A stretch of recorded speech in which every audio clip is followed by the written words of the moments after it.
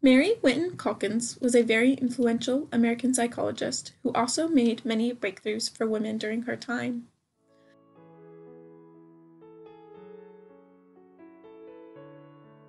Mary Calkins was born in 1863 and became the oldest of 5 children. She grew up for the majority of her childhood in Buffalo, New York. There, her father, Woolcock Calkins, served as a Protestant minister.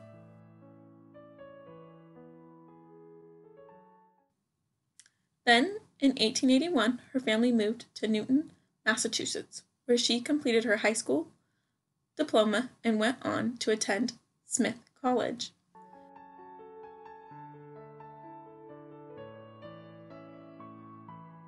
Mary Calkins graduated in the year of 1883 from Smith College with a bachelor's degree in philosophy. The year following her graduation, she went on a year-long trip to Europe with her family. During this time overseas, she studied Greek language and culture. When Mary Calkins returned to the States in 1887, she began teaching as a Greek tutor at Wesley College. A little after a year of Calkins holding this position, college officials for Wesley began searching for women to teach what is known as experimental psychology today. Experimental psychology looks at the relationship between behavior and mind.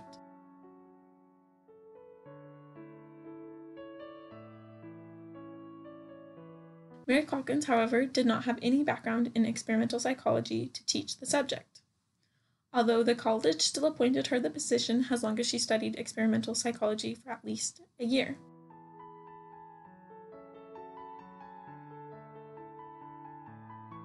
However, at the time, coeducation was very controversial and all of the surrounding institutions did not accept female graduate students. Despite this obstacle, Mary Calkins, along with 3 others, including her father, talked the president of Harvard, Charles Eliot at the time, into allowing her to attend graduate seminars. Eliot stipulated, though, that she not be officially enrolled at the school, which later led to her not being able to receive her PhD, despite the fact that she earned it.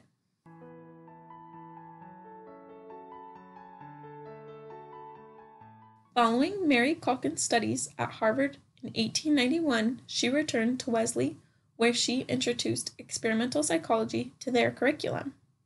During this time, she still continued her education at Harvard as a non-traditional student.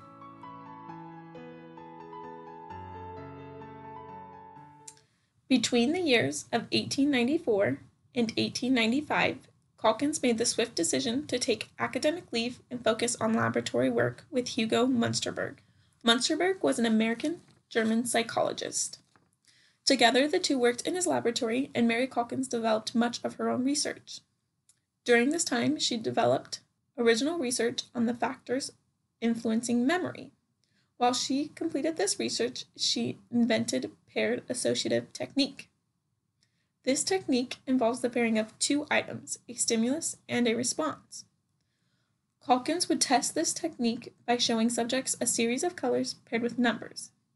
Then, later, the subjects were shown the colors alone and asked to recall the corresponding number.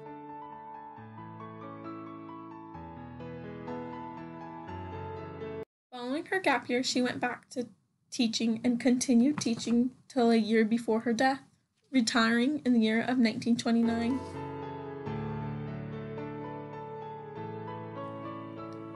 During her many years of teaching, she found an intense interest in self-psychology, publishing 4 books and several journal articles on the topic. Due to Mary Calkins' research on self-psychology, she achieved one of the biggest accomplishments of becoming the first female president of the American Psychology Association.